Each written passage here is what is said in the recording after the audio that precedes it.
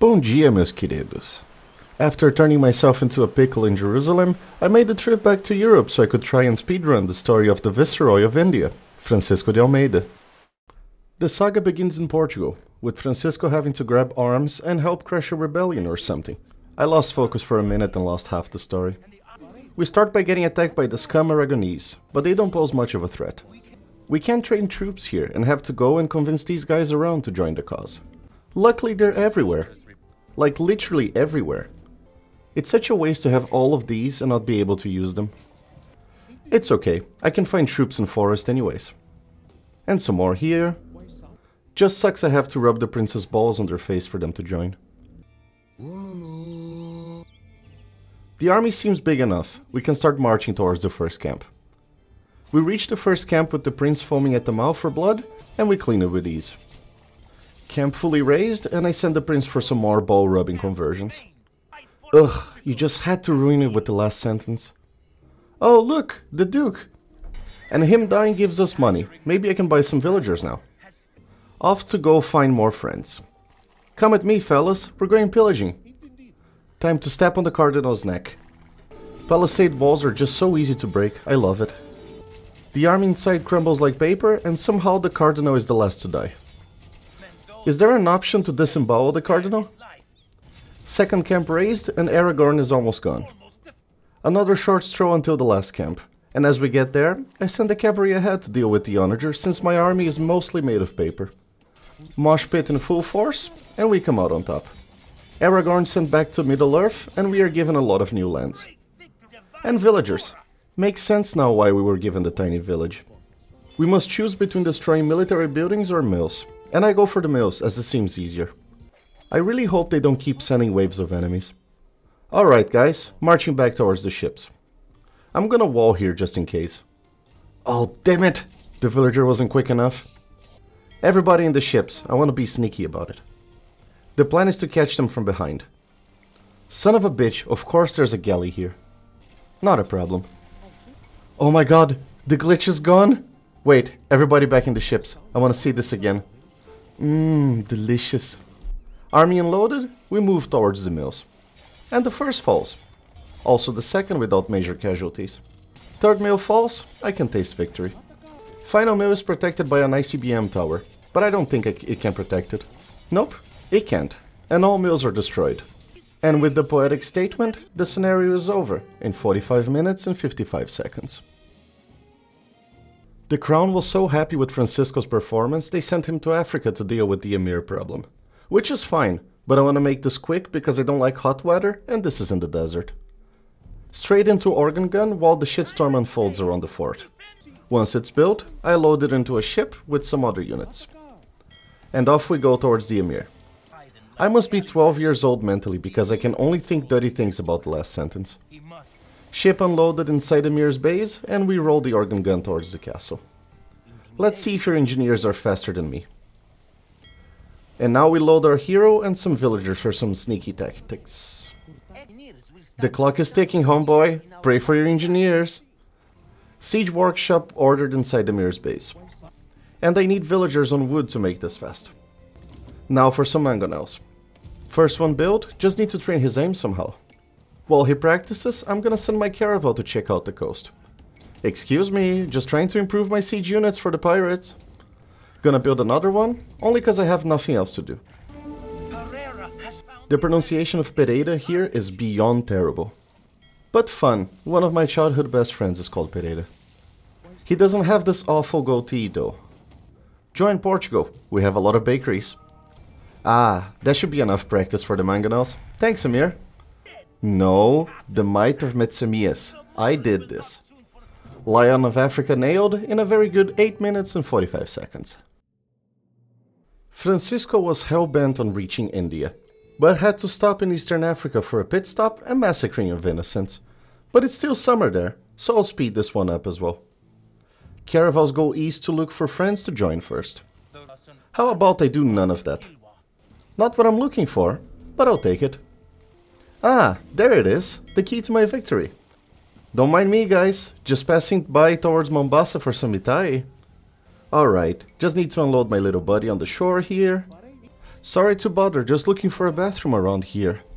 Mwahaha, they don't suspect a thing. Let's explore the map a bit more meanwhile. They did such a great job with the reskins. Oh cool, more buddies. The destruction animations are so cool. First problem done, we move towards Kilwa. Or Kilva. Kilva.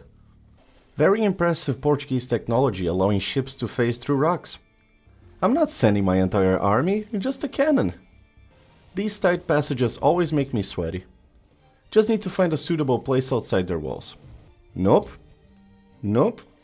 Fine, I guess I'll land here. Baobabs are such incredible trees. I really want to see them in real life soon. So chunky. Enough shenanigans. Get in position, cannon. First we get rid of the stable. And once that's done, we aim on the base of Kilwa's castle. Cool, it's working. The Malian bombard tower looks so menacing even though it shows 2 cannons on each side but only shoots 1. They could have given us 2 bombards, just saying. And with the awesome demolishing animation happening, Kilva is destroyed. You're such a goof, Francisco, stealing the enemy's clothes. Empire is ruined in a very colonial fashion in 16 minutes and 13 seconds. We finally reach India, where our Viceroy ship can finally start. But naturally the local savages don't like that, so we must show how we deal with that in Tugaland. Honestly, I don't understand why they couldn't get someone that knows how to pronounce things in Portuguese to voice act here. I know I have to destroy their navy, so we start with that. Oh no, they have Teresa dice. Ow, these ships are so strong. I never played as Portugal before, but I heard good things about the Feitorias. It's a very awkward start inside the enemy city. But we shall push slowly. We find a castle and let the cannon deal with it. It doesn't go well. We need to come back. A trap should do the trick for us. And I go for the cannon galleons being built meanwhile. And another Feitoria meanwhile, because the other one is not working fast enough. Don't fight the big ship, guys. Go for the target. This is a very slow push. What are you doing? Get out of here. And we need the little castle here for extra protection. Another try for the cannon galleons, only because of the stupid timer. One down, and the other to end this problem. Resources are finally starting to pile up, and we can train a proper army. But I built another Feitoria, just in case. Yeah, the Feitorias are quite effective. I think the strategy here will be castle pushes until we end them. Check out the mighty Portuguese navy running away from one fire ship. Northern gate broken? Let's check what's hiding out there. Some buildings and a ship. Nothing too interesting, but I raise it anyways. The first quarter of the city has been liberated, and we can move on to the northern part. I see. Is this ship you speak of the one anchored up north? Another castle up here because it'll look cool. Ugh, I hate these ships so much. Ship converted, and the pirates join Portugal. Very colonial. He speaks of profit. I like him. Cool. Time to bring these fellas to the front lines as cannon fodder. The army is quite big now. The steam rolling should be easy. I have no idea if the organ guns are doing any damage. Oh my god, are the caravels made of paper? We got cannons again. Their castle has no chance. So much for naval superiority. Colatiri almost completely wiped off the map. The cavalry runs out to hunt for stragglers. Meanwhile, we build another castle on the cliffs. Army finds a hidden camp and gets to town. And as everything crumbles, Colatiri Raja resigns. Only these fucks missing. Need to up production here. Zamorin start feeling the power of gunpowder. I just noticed over 70% of my army is gunpowder. Mother of God, that was pathetic of my ships. It's so difficult microing all of these. I really like the Feitorias. The push is slow, but it never stops. More production. I have a profound amount of hate for the demolition ships. I want another castle here. And one here.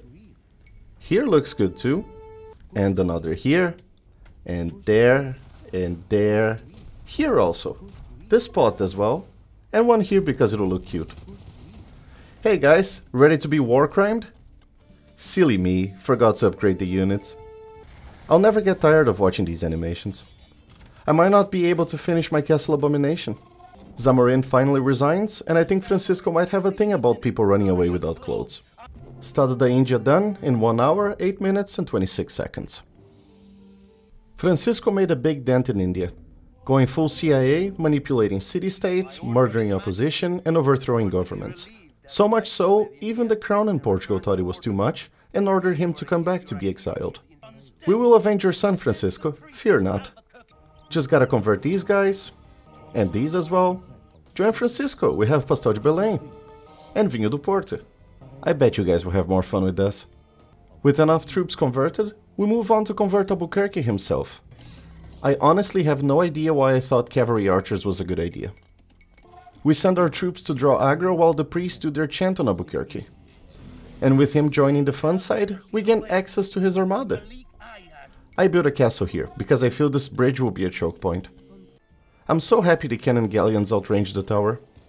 And in 2 cannonballs, the wandering Dio is not a problem anymore. Gotta love the level of spite in his tone. Army being unloaded in Dio, they'll be the first to bite the dirt. Oh, great start, with some troops stuck between buildings. More troops on the way to Dio. Imperial Age on the way, only because I miss my gunpowder. And another castle here in their faces. Army almost ready to start the plowing. The march begins and we start the plowing of everything. Cavalier runs around scouting their base and we find their general just sitting under the castle. I can see this is gonna be another slogfest. The cannon pounds at their castle and soon the general falls. And the castle falls. The rest should go down with ease as well. Gonna train some more galleons to help out. Hey buddy, join us for a second. I need you to build some things for me. Oh yeah, I forgot we can build these magical buildings. I have no murder holes. Really? I sent the cavalry in for some war crimes in Dio. But it doesn't go too well. It's okay, I'll be back stronger. Oh Jesus Christ, are you kidding me? What's the range on this tower?